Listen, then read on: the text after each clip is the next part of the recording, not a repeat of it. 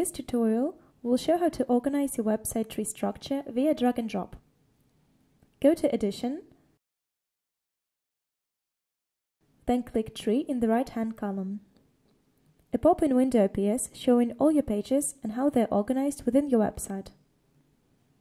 By clicking here, you can unfold all your sections and subsections. For example, if I unfold the section New Technologies, I can arrange my pages in two ways. Either by placing them on the same level, or by turning them into subpages of other pages. Let's click on this page and drag it to a different place within the tree structure. You see now a red circle appears around the page title or a straight line. The circle means that if we drag and drop our page here, it will become a subpage of the page that is circled. Let's click on this page once more and drag it to a different place. A red line appears, and if we drop our page, it means that it will remain on the same level as these pages within the website hierarchy. This is how you can arrange pages via drag and drop in the website tree.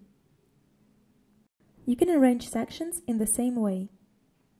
That is, if I take, for example, the New Technology section and place it after the section Culture, like this, we can see that the page and all its subpages remain on the same level as the section Culture. Thank you for using BackBee.